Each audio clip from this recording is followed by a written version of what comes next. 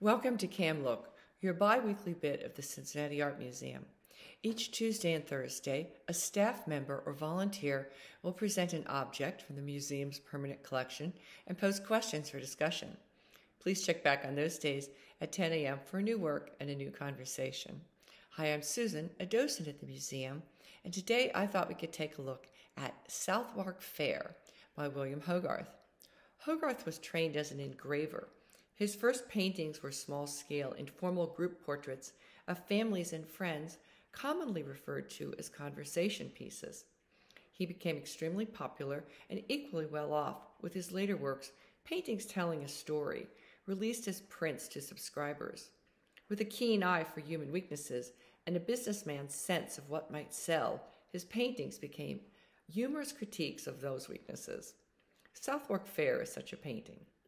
Southwark Fair was an annual event for over 300 years. However, it became so raucous it was stopped in 1762. Hogarth showcases what he and others considered some of the more egregious and morally reprehensible behaviors common at the fair, with the optimistic hope of people recognizing the error of their ways. I suspect voyeurism, not shame, led to the commercial success of prints of this work. The museum was lucky enough to also have a print. And we are lucky today to be able to zoom in on the action which this painting is chock full of. Let's look at some. There are strolling musicians, a pickpocket, gamblers, a gentleman with questionable intentions wooing two young country girls. A dog dressed up in human clothing might be more of a metaphor for people acting like animals than an actual attraction. An advertisement for the theater production The Fall of Bacchus references a tragic play in which the main character is undone by deceit and disloyalty.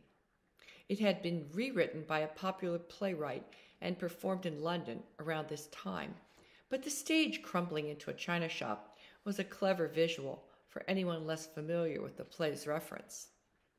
I wanted to showcase these charming scenes today in an effort to tempt you to visit the larger work in Gallery 210, where it's displayed alongside paintings of other entertainments of their time.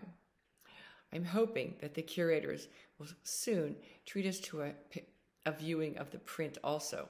Hint, hint.